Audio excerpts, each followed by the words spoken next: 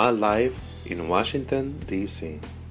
Oh, but the Dems are so wonderful, and Donnie, he's really mean. They got a big lawsuit, I know it ain't fake news, because I heard it on the BBC. Yeah,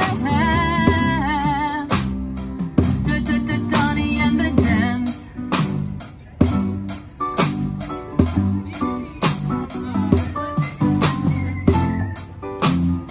Reliable news source. It's been a tough week already, and things continue to go downhill in some ways, and it's not over. It's only Tuesday. But I've been thinking back over the years of all the presidents we had since I first voted, and I actually voted for Nixon in his second term. That was when I was 21, and my first time to vote. I was really excited about that. I learned that was a mistake later. But anyway, all during that time, even with Nixon, who did something really stupid and then tried to cover it up, which is what his downfall was, I never questioned any of the presidents, Republican or Democrat, whether they cared for their country or they loved their country. They weren't working with foreign powers. I've just never seen anything like it. And it's just getting worse, and it gets deeper every day. But it's just, I just can't believe it. I sit at home, I wake up at night, and I said, of all the presidents I've known in my lifetime, no one is a treasonous president like this one has. And then the Republicans just covered it up. And the horrible things they're saying online today, the chief trade negotiator compared the Intelligence Committee to a Stalin committee on TV on Fox News. I mean, it's just unbelievable. They just make things up and so bad. Anyway, my one sign tonight is Rosie O'Donnell caught it pretty well. It's like Watergate, but with morons. That basically sums it up, doesn't it?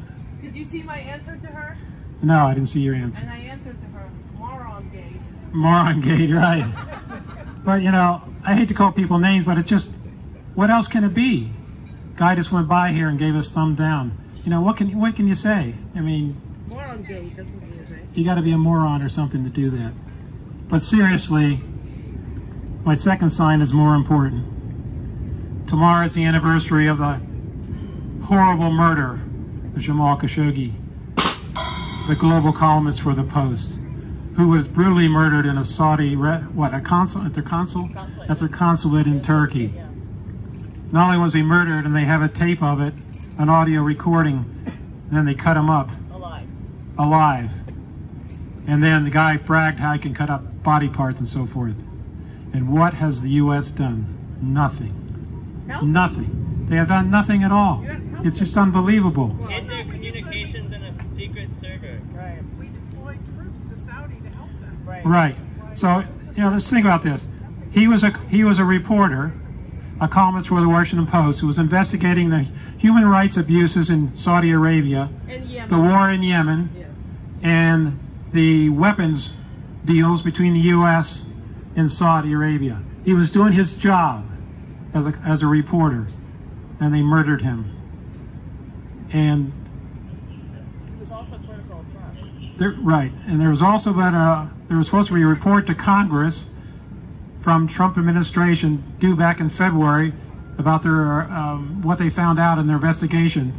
Congress has never seen a report on the investigation of what's going on. Jamal's fiance actually contacted the White House and wanted to speak with Trump. He ignored her. She never heard any response from the White House. Remember, this is a guy working for an American newspaper, just doing his job. With an American citizen kid. Right. And at that time, the Crown Prince in Saudi Arabia and his sidekick who worked with him, who were the two leaders, nothing has ever happened to them. And the world looked down on those two until Trump and Pompeo and Kushner start bringing him back in. How many times have you seen a photo of them smiling with the guy? I mean, this guy got away with murder. The guy who worked in the United States, and nothing has happened at all. It's just unbelievable. And what's Trump's response? We are selling billions in defensive weapons to the Saudi, and they pay in cash. That was the most important thing. getting cash for the defense industry in the United States. He didn't care a guy was murdered. He's no different. Trump is no different than Putin and the North Korean leader and the Philippine leader. They're all autocrats, fascist leaders. They don't care if anybody gets killed. It's all what's in their pocket, what's going to them. It's just a disgrace. But I want to leave you one thing. Tom Tolles, who's the political cartoonist in the Post, he had a great cartoon. And what it's a blank piece of paper laying on a table with a fountain pen with the cap off laying on that blank piece of paper. And it said, "This story is not finished. This story is not finished." And we cannot forget Jamal. It's been a year tomorrow since he was brutally murdered. Don't forget. He represents all the reporters and columnists in the world, and that's what this administration is trying to suppress. So support your reporters, support the open press, because we need it all the time. That's the only way we're going to take them down, just like we took Nixon down in the Watergate. It was the Washington Post that took him down, and we're going to take this guy down too. Thanks. Along those lines, there's a really good Frontline documentary about Mohammed bin Salman. It's like 2 hours long. It's very long, but it's very, very good. And one of the things I learned while watching the documentary is that, like Russia, Saudi Arabia has a lot of social media bots. And they went into full bore action around the murder of Jamal Khashoggi. And so it dawned on me that we just don't have Russia to worry about in terms of hacking our election, but we have other countries as well. We have Saudi Arabia, we have North Korea has some of the highest tech hacking systems there are. So, you know, it doesn't have to be Russia this time. It can be some other traitorous dictator who Trump wants to hook up with and get something from. I just wanted to bring up another sad anniversary that we just passed. This Sunday, I believe, was the 1-year anniversary of the first death in one of the detention centers of Darlene Cristobal Cordoba Valle, who was 10 years old. And that was the one that was hid from the news for about 2 or 3 months. And we didn't hear about it until afterward. And we're coming up on the anniversary in December of the death of 2 other children in the detention centers, Jacqueline Caal Maquin and Felipe Gomez Alonso. I don't think justice has been found for those children. We don't know if any others have died in their custody, seeing as how the first death they hid for 2 months. And there's still 50,000 people that are detained either at the border or in other detention centers or in private prisons or public prisons that contract with ICE. So another reason besides all the corruption is the human rights abuses that we can't continue to allow to happen to both foreign citizens, people seeking asylum, or our own U.S. citizens. Thank you, Adam. I don't know. Alaska. I went around the globe real quick. How you doing, ladies? Yeah. You look like it's really Tuesday. We have so many days to go for this week. This is the week 64. And tonight is 3.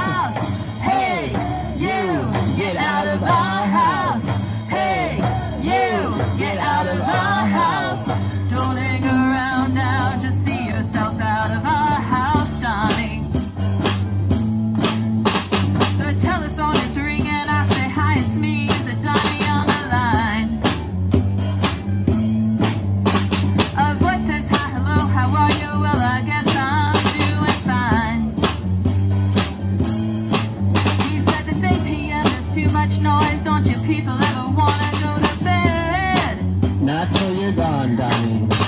Just 'cause you